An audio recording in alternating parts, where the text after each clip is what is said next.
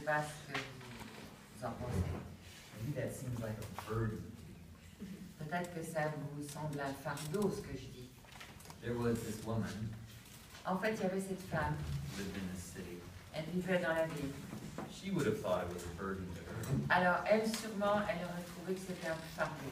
But then almost everything was a burden for her. Mais en fait, quasiment tout était un fardeau pour elle.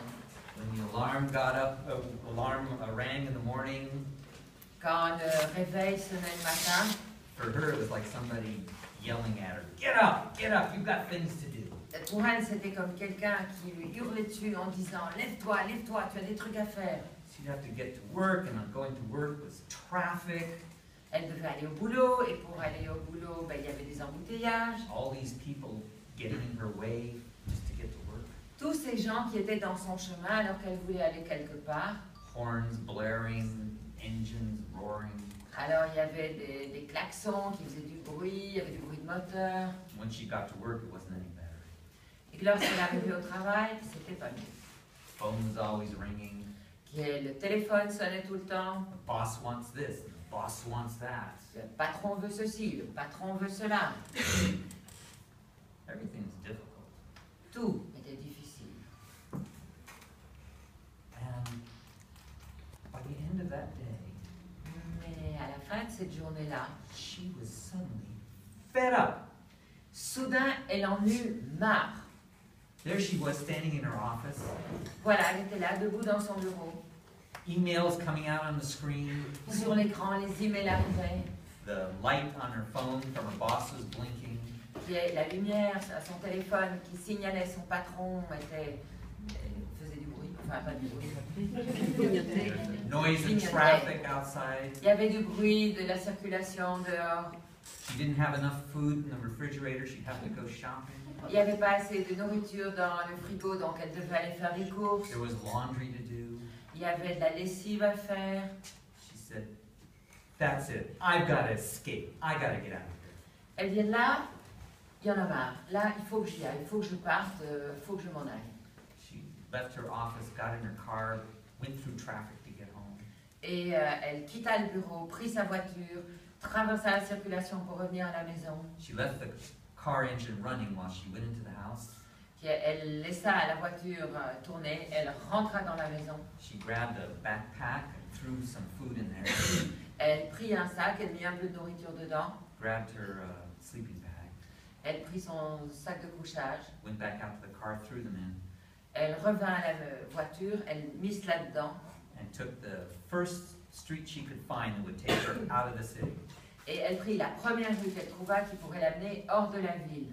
And she drove till she got to the edge of the city and then kept going. Elle conduisit jusqu'elle arrive au bout de la ville et puis elle continua. And most of the time she was driving, she was watching her rear view mirror. Et la plupart, tout le temps quasi quand elle conduisait, elle regardait son rétroviseur. Because she wanted to make sure that that city was getting further and further.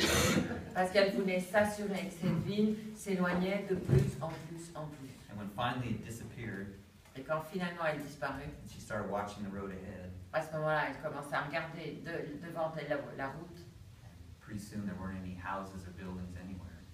Et assez vite, il n'y eut plus de building ou de maison nulle part. But she wasn't far enough. She kept driving.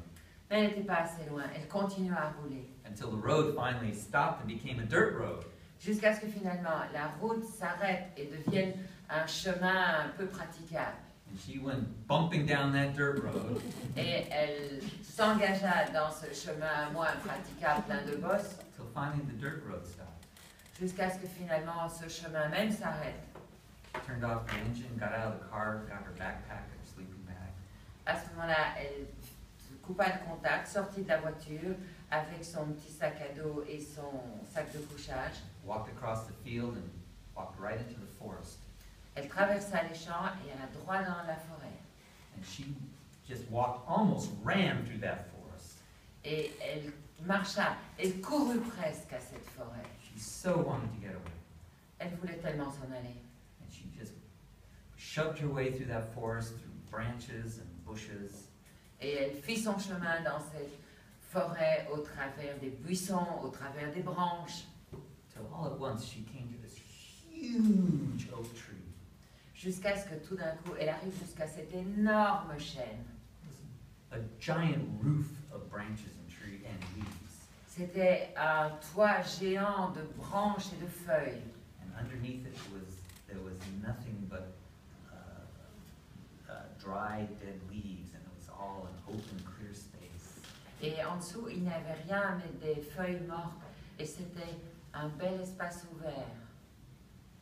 And for the first time, she stopped moving and she relaxed. Et pour la première fois, elle s'arrêta de bouger et elle se relaxa. She said, "Oh, this is the place for me." Ça, c'est l'endroit pour moi. She walked out onto those leaves underneath that canopy. Elle fit son chemin sur les feuilles, sous la canopée. She rolled out her sleeping bag and sat down on top of it. Elle déroula son sac de couchage et s'assit dessus. And she was content. Elle était contente. Well, after a little while, Après un petit moment, an owl came flying down and landed. un hibou arriva et atterrit près d'elle en fait. The owl said, "What are you doing here?" Le hibou lui dit, mais qu'est-ce que tu fais là? She said, "I'm getting away from that horrible place I used to live." Elle dit, je m'en vais, je quitte cet endroit affreux où je vivais. The owl said, "Was it that horrible?" She said, "Oh yes, it was unlivable." Et alors le hibou lui dit, c'était vraiment horrible. Ah oui, c'était invivable. I've come here for peace. I want peace, and that's what I'm doing. Je suis venue ici pour la paix, je veux la paix. Et c'est ce que je trouve ici. And the owl said, "Well, you've come to the wrong place," Et le hibou lui dit, tu es venu au mauvais endroit. and flew away. Et il s'envola. And the woman thought, "What an idiot that owl is. Et la femme pensa, mais quel crétin ce hibou. This is the most peaceful place in the world." Ceci est l'endroit le plus paisible du monde. And she happily sat there, enjoying that peace as it got darker and darker. Et elle s'installa joyeuse et elle prit plaisir à cette paix au fur et à mesure que l'obscurité s'installait. And as night fell, Et comme la nuit tombait, she got into her sleeping bag. elle rentra dans son sac de couchage. She looked up through the dark leaves of the tree. Elle regarda vers le haut les feuilles sombres de l'arbre. She could see stars here and there winking through the leaves, the holes in the leaves. Et de temps en temps, elle pouvait voir une étoile ou une autre au travers des petits trous qu'il y avait entre les feuilles. She thought to herself, "This is perfect." Et elle se disait à elle-même, ceci est parfait. Then she heard a branch crack somewhere behind a bush nearby. Et puis elle entendit une branche craquer quelque part derrière elle où il y avait des buissons. Something was walking out there in the woods, Quelque chose était là.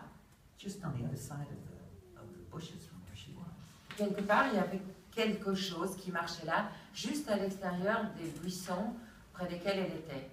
She could hear its steps in the dry leaves. Elle pouvait entendre les pas de cette chose sur les feuilles sèches. She tried to see what it was, Alors elle essaya de voir ce que c'était, but it was dark. mais il faisait sombre. But she could hear something was out there moving. Oh, mais elle pouvait entendre qu'il y avait quelque chose qui était là dehors et qui bougeait. And her heart started beating faster. Et son cœur commença à battre plus vite. And then she heard something else moving around on the other side of it. Et puis elle entendit quelque chose d'autre qui bougeait à l'autre côté. And her heart just started pounding Et as she lay there. son cœur commença à battre vraiment très fort. And then she heard something moving in the branches above her. Et puis elle entendit quelque chose qui bougeait dans les branches au-dessus d'elle. Her heart's really pounding. Et là, son cœur n'en pouvait plus. She's looking from side to side all around her, trying to see what's out there. Et elle regarde d'un côté à l'autre, en haut, en bas, en essayant de se faire une idée de mais qu'est-ce qu'il y a là dehors. And then she saw something bright in the leaves. Et puis elle vit quelque chose de brillant dans les feuilles. She realized those were eyes looking at her. Et elle réalisa que c'était des yeux qui la regardaient. And the more she looked in the dark bushes around her, she could see more eyes Et plus elle regardait autour d'elle, plus elle pouvait voir des yeux. watching her. Et ses yeux la regardaient. And all night long, she lay there with her heart beating, Et toute la nuit, elle resta là couchée avec son cœur qui battait. looking from side to side, Elle regardait d'un côté à l'autre. as all night long, things out in the dark were wandering around and watching her. Et cela, pendant toute la nuit, ces choses qui étaient à l'extérieur la regardaient et continuaient à marcher autour d'elle. She had no sleep that night. Elle n'a pas dormi cette nuit-là. Well, at last morning came and light came back into the forest. Finalement vint le matin et la lumière revint aussi. She crawled out of her sleeping bag and was sitting on it. Elle sortit de son sac de couchage, s'assit dessus. And the owl came back. Et le hibou revint. Said, "How was your night?" Elle lui dit, alors ta nuit était comment? And she said, "It was fine." Elle dit, ma nuit était très bien. She lied. Elle mentait. They sat there together beside each other in some quiet for a while. Alors ils se sont assis tous les deux l'un à côté de l'autre pendant un moment, calmement. And then she heard a bird sing. Et puis elle entendit un oiseau chanter. Somewhere far off, a bird singing. Quelque part, assez loin. It was really singing. Il chantait vraiment. And then she realized that this singing of the bird was getting louder and louder. Et puis elle réalisa que ce chant des oiseaux devenait de plus en plus fort. And she realized because it was coming towards her, must have been flying through the air towards her as it was singing. Elle réalisa que le son arrivait. Cet oiseau devait être en train de voler vers elle en même temps qu'il chantait. And she turned to look to see if she could see it. Et elle se tourna pour voir si elle parvenait à voir quelque chose. And she did. Elle put. Looking through the spaces in the leaves, she could see its little body as it was flashing across the sky.